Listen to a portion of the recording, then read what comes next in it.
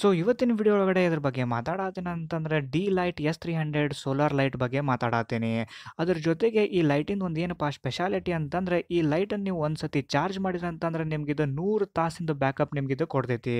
So ಇದ particular light ಬಗ್ಗೆ ನಾನು ನಿಮ್ಗೆ ಕಂಪ್ಲೀಟ್ ಡೀಟೇಲ್ಡ್ ಇನ್ಫಾರ್ಮೇಷನ್ ಕೊಡತ್ತೀನಿ. ನಿಮ್ಗೂ ಸಹಿತ ಇದ್ರ ಬಗ್ಗೆ ತಿಳ್ಕೊಬೇಕಂತಿದ್ರೆ ಈ ವಿಡಿಯೋನ ಕಂಪ್ಲೀಟ್ ಆಗಿ ನೋಡೋದನ್ನ ಮರಿಬೇಡ್ರಿ.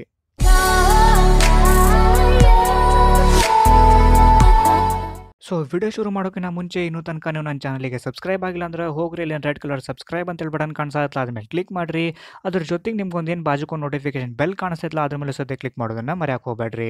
ಸೊ ಈ ಬಾಕ್ಸ್ ಒಳಗಡೆ ನಿಮಗೆ ಇನ್ನೂ ಏನೇನು ಸಿಗ್ತೈತೆ ಅಂತಂದ್ರೆ ಆಬ್ವಿಯಸ್ಲಿ ಒಂದು ಸೋಲಾರ್ ಲೈಟ್, ಅದ್ರ ಜೊತೆಗೆ ಒಂದು ಸೋಲಾರ್ ಪ್ಯಾನಲ್ ಮತ್ತು ಚಾರ್ಜಿಂಗ್ ಕೇಬಲ್ ಸದ್ಯಕ್ಕೆ ಇದ್ರೊಳಗಡೆ ಪ್ರೊವೈಡ್ ಮಾಡಿದ್ದಾರೆ.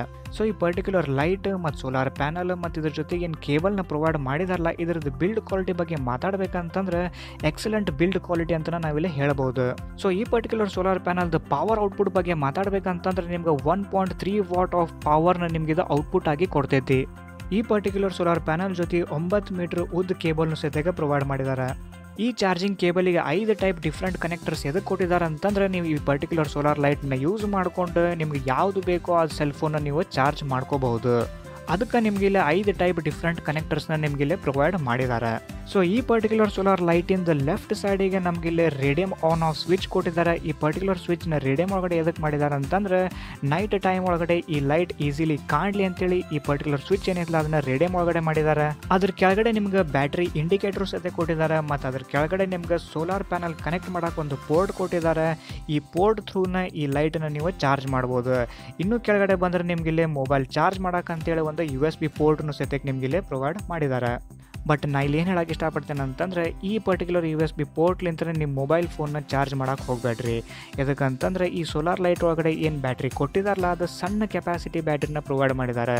ಇವೊಂದು ನೀವೇನಾರ ಚಾರ್ಜಿಂಗ್ ಹಾಕಿದ್ರೆ ಅಂತಂದ್ರೆ ಬರೀ 5 ನಿಮಿಷ ಒಳಗಡೆ ನಿಮ್ಮ ಸೋಲಾರ್ ಲೈಟ್ ಒಳಗಡೆ ಏನು ಬ್ಯಾಟ್ರಿ ಪ್ರೊವೈಡ್ ಮಾಡಿದಾರಲ್ಲ ಅದು ಕಂಪ್ಲೀಟ್ಲಿ ಝೀರೋ ಆಗಿಬಿಡ್ತೈತಿ, ಅಂದ್ರೆ ಕಂಪ್ಲೀಟ್ಲಿ ಡೆಡ್ ಆಗಿಬಿಡ್ತೈತಿ.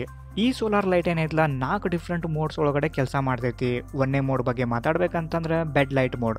ನೀವೇನ್ರ ಈ ಲೈಟ್ನ ಬೆಡ್ ಲೈಟ್ ಮೋಡ್ ಆಗಿ ಯೂಸ್ ಮಾಡತ್ತೇನಂತಂದ್ರೆ ನಿಮ್ಗೆ ಇದು 100 ತಾಸು ಬ್ಯಾಕಪ್ನ ಇದು ನಿಮ್ಗೆ ಕೊಡ್ತೈತಿ. 2ನೇ ಮೋಡ್ ಬಗ್ಗೆ ಮಾತಾಡ್ಬೇಕಂತಂದ್ರೆ ಲೋ ಲೈಟ್ ಮೋಡ್. ನೀವೇನ್ರ ಈ ಪರ್ಟಿಕ್ಯುಲರ್ ಲೈಟನ್ನು ಲೋ ಲೈಟ್ ಮೋಡ್ ಒಳಗಡೆ ಯೂಸ್ ಮಾಡತ್ತೇನಂತಂದ್ರೆ ನಿಮ್ಗೆ 16 ತಾಸು ನಿಮ್ಗೆ ಬ್ಯಾಕಪ್ ಕೊಡ್ತೈತಿ. 3ನೇ ಮೋಡ್ ಬಗ್ಗೆ ಮಾತಾಡ್ಬೇಕಂತಂದ್ರೆ ಮೀಡಿಯಂ ಮೋಡ್. ನೀವೇನ್ರ ಈ ಲೈಟನ್ನು ಮೀಡಿಯಂ ಮೋಡ್ ಒಳಗಡೆ ನೀವೇನ್ರ ಯೂಸ್ ಮಾಡತ್ತೇನಂತಂದ್ರೆ ನಿಮ್ಗೆ 8 ತಾಸು ಬ್ಯಾಕಪ್ ನಿಮ್ಗೆ ಕೊಡ್ತೈತಿ.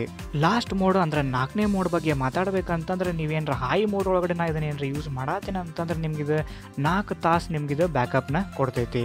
ಬ್ರೈಟ್ನೆಸ್ ಹೆಂಗೆ ಹೆಚ್ಚಿಗೆ ಹಾಕೊಂತ ಹೋಗ್ತೈತಿ ಹಂಗೆ ಬ್ಯಾಕಪ್ ಟೈಮ್ ಕಡಿಮೆ ಹಾಕೋಂತ ಬರ್ತೈತಿ.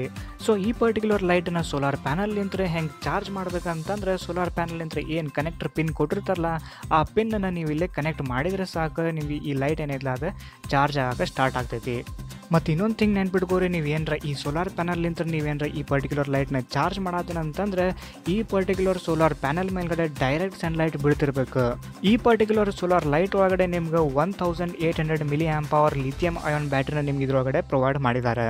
ಮತ್ತು ಅದ್ರ ಜೊತೆಗೆ ಓವರ್ ಚಾರ್ಜ್ ಪ್ರೊಟೆಕ್ಷನ್ ಮತ್ತು ಓವರ್ ಡಿಸ್ಚಾರ್ಜ್ ಪ್ರೊಟೆಕ್ಷನ್ ಸದ್ಯಕ್ಕೆ ಈ ಲೈಟ್ ಒಳಗಡೆ ಪ್ರೊವೈಡ್ ಮಾಡಿದ್ದಾರೆ.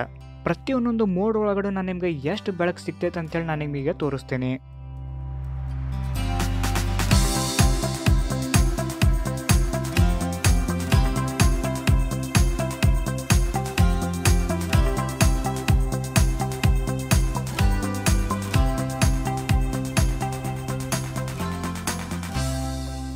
ಸೊ ಬಾಕ್ಸ್ ಮೇಲ್ಗಡೆ ಈ ಪರ್ಟಿಕ್ಯುಲರ್ ಸೋಲಾರ್ ಲೈಟನ್ನ ಯಾವ್ಯಾವ ಟೈಪ್ ನೀವು ಇದನ್ನು ಯೂಸ್ ಮಾಡ್ಕೋಬೋದು ಅಂತೇಳಿ ನಿಮಗೆ ತೋರಿಸ್ಕೊಟ್ಟಿದ್ದಾರೆ. ಫಾರ್ ಎಕ್ಸಾಂಪಲ್ ನೀವೇನಾರ ಓದಬೇಕಾದ್ರೆ ಈ ಲೈಟನ್ನು ಯೂಸ್ ಮಾಡ್ಕೋಬೋದು. ಕತ್ಲೆ ರೋಡ್ ಒಳಗಡೆ ಹೋಗ್ತಿರ್ತೀರಿ ಅವಾಗ ನೀವು ಇದನ್ನು ಟಾರ್ಚ್ ಲೈಟ್ ಆಗಾರ ಯೂಸ್ ಮಾಡ್ಕೋಬೋದು. ಇಲ್ಲ ನೀವು ಅಡುಗೆ ಮಾಡಬೇಕಾದ್ರೂ ಈ ಲೈಟನ್ನು ಯೂಸ್ ಮಾಡ್ಕೋಬೋದು. ಅಥವಾ ನೀವೇನಾರ ಕೂತ್ಕೊಂಡು ತಿನ್ಬೇಕಾದ್ರೂ ಸದ್ಯಕ್ಕೆ ಈ ಸೋಲಾರ್ ಲೈಟನ್ನು ಯೂಸ್ ಮಾಡ್ಕೋಬೋದು ಅಂತೇಳಿ ನಿಮಗಿಲ್ಲೇ ತೋರಿಸ್ಕೊಟ್ಟಿದ್ದಾರೆ. ಸೊ ಫೈನಲಿ ಈ ಪರ್ಟಿಕ್ಯುಲರ್ ಸೋಲಾರ್ ಲೈಟಿಂದ ಪ್ರೈಸ್ ಬಗ್ಗೆ ಮಾತಾಡ್ಬೇಕಂತಂದ್ರೆ ನಾವು 3.5 ವರ್ಷ ಹಿಂದ್ಗಡೆ ತೊಗೊಂಡಾಗ ನನಗೆ 1800 ರೂಪೀಸ್ ಬಿದ್ದಿತ್ತು. ಬಟ್ ಈಗ ಇದ್ರದ್ದು ಪ್ರೈಸ್ ಎಷ್ಟಾಗೈತೆ ಅದು ನನಗೆ ಗೊತ್ತಿಲ್ಲ.